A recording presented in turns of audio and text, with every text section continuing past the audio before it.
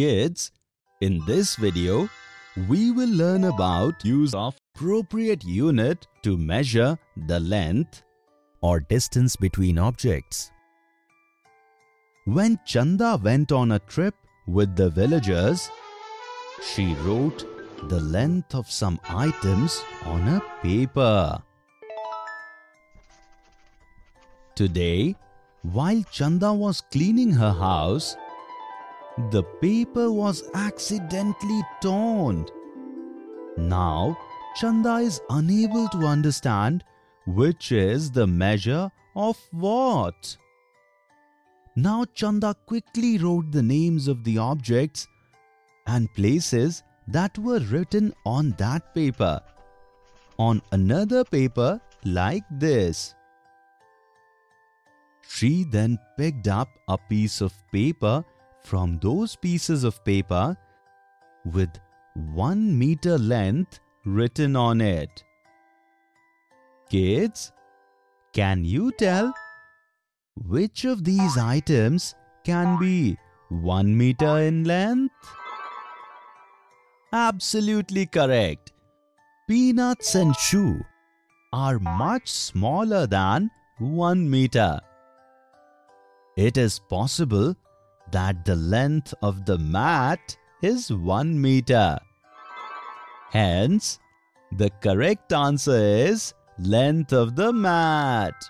Now Chanda found these two pieces of paper on which 4 centimeter and 22 centimeter were written. Now, can you match the length of the remaining two objects with their correct lengths? You can find the answer by pausing the video. Well done, kids! You have found the answers to them.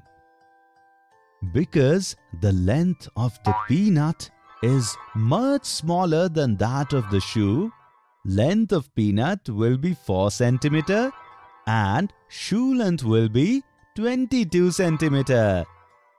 Kids, if Chanda had written the distance between the railway station and the well on a paper, which of the following could it be?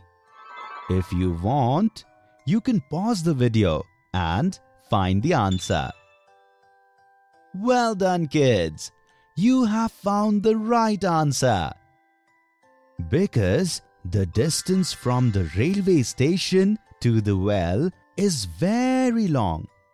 We cannot measure it in centimeters. Therefore, the distance from the railway station to the well will be 3 kilometers. After all, Chanda got all the measurements written by her to match. See how she's dancing happily. Children, in this video, we learned about which units can be used to measure the length or distance between objects. In the next video, we will learn more about it with some interesting examples.